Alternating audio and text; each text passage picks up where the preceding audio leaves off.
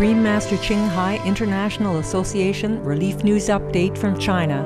Just before dawn on July 13th, a sudden rainstorm struck Qiaojia town of Qiaojia County in Yunnan Province.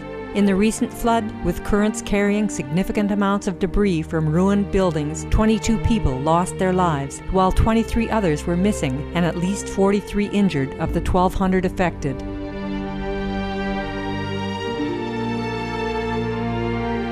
Conveying her sorrowful prayers and sympathy, Supreme Master Ching Hai sent a $1,732 donation and quickly asked our association's nearby relief team to go if possible and offer help to the most vulnerable, such as the elderly and the orphaned.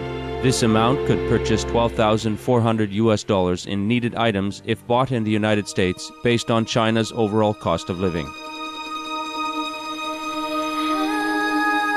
After assessing the situation, our association's relief team in China traveled through narrow mountain roads, still vulnerable to landslides, and arrived safely at one of the worst-hit areas on July 16th, just 3 days after the disaster.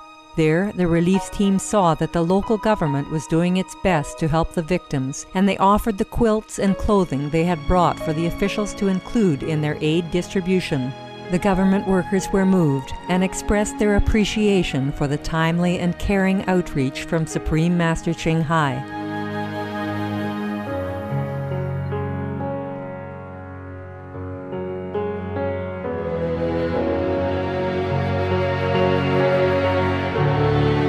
Our gratefulness to the local government for their diligent efforts to assist co-citizens.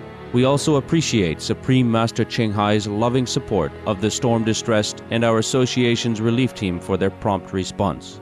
With condolences to the families of perished loved ones, may the affected quickly recover their peaceful lives as we continue turning to more compassionate ways to ease such extreme weather events as these.